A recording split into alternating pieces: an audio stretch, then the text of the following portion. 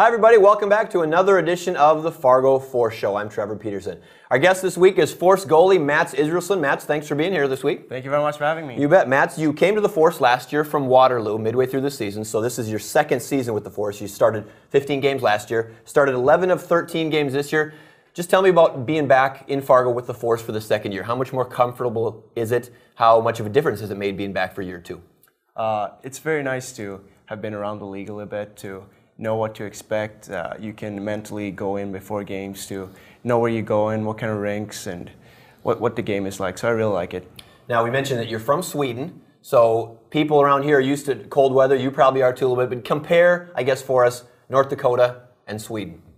Well, I live very close to the ocean, so as hard it is to believe, it's actually more windy back home than it is here. But on the snow side, you're a big plus here. All right. Now, tell me, what you grew up, or you play hockey, obviously, but what's the most popular sport in Sweden? What did you grow up playing? I grew up playing a bunch of different sports, but the most popular one is probably soccer, and I played for quite a while. And feelings on Swedish meatballs? What do you think? I'm not actually a huge meatball fan. No. I'll pass on that, actually. All right. Well, we'll talk much more about Sweden and goaltending with Mats in a minute, but first, the Force played 4 games since our last show. In the last 2 weeks. On Halloween, they lost 3-0 at Dubuque.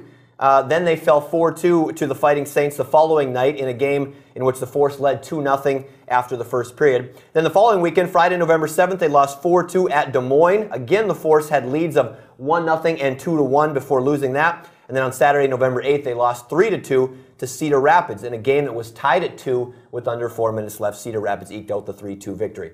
So, Mats, I summarize, I guess, these last 4 games. Obviously not what you wanted to get out of this 4-game road trip. Maybe the first kind of long bit of adversity for the team this year. Kind of what things stood out to you about these last 4 games? I was really disappointed about the weekend in Dubuque. I thought that we didn't really put up a fight, and I didn't think we brought our A game to those games. But after this weekend, I'm actually positive. If we keep playing the way we did this weekend and keep the effort up, we're going to get some wins here pretty soon. I'm sure about that. Was there one thing that kind of stood out? Did you guys maybe not have the energy you had that you wanted to, or maybe the defense wasn't as good? What was one thing that maybe kind of stood out to you that was a theme maybe of all 4 games?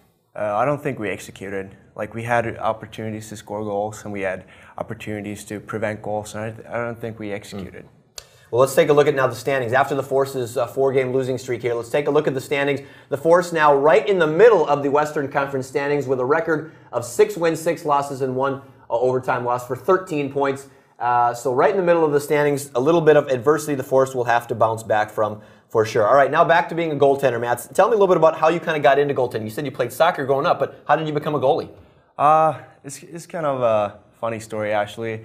I used to be a forward, and I loved to score goals and just be the guy that loves to be up front and never even back check. And one game we played, our goal was absolutely brutal, and nobody else wanted to be in net, so I got the chance, and I did it pretty good, so here I am. Wow, nice. Now, what have you found is the biggest trait or the biggest thing that you need to be a good goalie? I think patience. Like, you got to let the pucks come to you and not chase the puck. That's my thought about it. How have you improved from last year when you were with the Force even to this year? And what things do you still feel like, you know what, I got to get a lot better at this, or I want to improve at that? Well, I think the game is a lot faster here. If you don't keep track of pucks, if you don't follow up rebounds, you're going to give up a lot of goals here. So I think I've become better at tracking pucks and recover faster, but that's something I need to keep doing. Keep working on. And as we take a look at some highlights of you from this past season here, tell me a little bit about being in goal. I mean, is it hard sometimes when all of a sudden maybe you could go for minutes on end without getting any action, and then you have to be ready in a moment's notice for a breakaway or something like that? Is that one of the tough parts of being a goalie, where you're not maybe busy all the time, and all of a sudden you have maybe 2 or 3 save opportunities right away? Yeah, I think it is. I mean, you have to be in the game mentally all the time. So if you're not in physically, you can get a little bit off the game, but you really got to be in there mentally all the time. And we took a little bit of a video of you in a couple of shootouts there. What's the biggest key in being stopping a shootout goalie? What do you tell yourself? Do you have something that you kind of tell yourself over in your head as they kind of approach you, or something that you focus on, especially in shootouts like that? The most important thing, I think, is the depth. If you're too far out, he will go around you. Mm-hmm.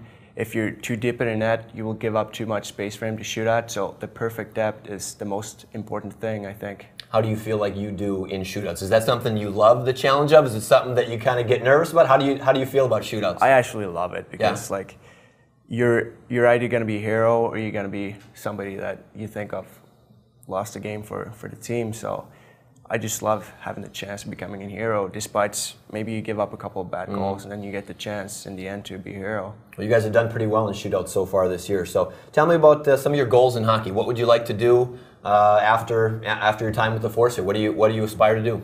I really want to go to college over here. So that's my main goal right now, but I try to live in it now and focus what I can affect on my day-to-day basis. Thoughts about doing this kind of for a living somewhere? Is that something that you think about even, or is that a long way off?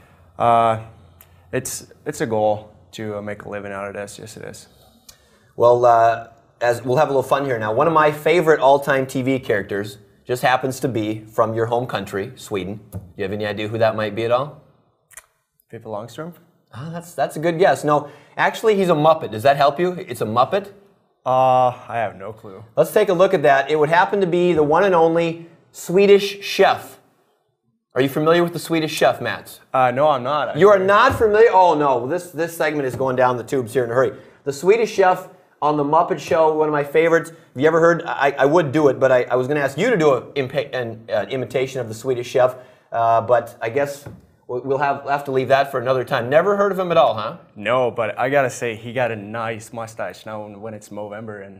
That is a nice mustache. He was doing Movember much before it was actually popular. So, well, your assignment then for the rest of the season is to go back and figure out and watch the Swedish Chef. And the next time we have you on the show, we'll get your impressions from one Swede to another, I guess, of what do you think of the Swedish Chef? How about that? I think I got to do my research. I'm not sure he's Swedish, actually. Yeah, he might not be, but he does have a good stash. So, yeah. Hey, Match, thanks for being on the show this week. Thank you very much. That's another edition of the Fargo Force Show. Be sure to check out the Force upcoming schedule here. They host a doubleheader this weekend with the co-leaders of the Western Conference, Sioux City, Friday and Saturday at Shields Arena. 7:05 starts both nights. Go to fargoforce.com for tickets there. And then the following weekend, the Force travels to Chicago, where they'll play a doubleheader against the Steel. Remember, there's free watch parties all season long for the Force on road games at Spicy Pie in West Fargo. That'll do it for this edition of the Fargo Force Show. Thanks for joining us, everybody.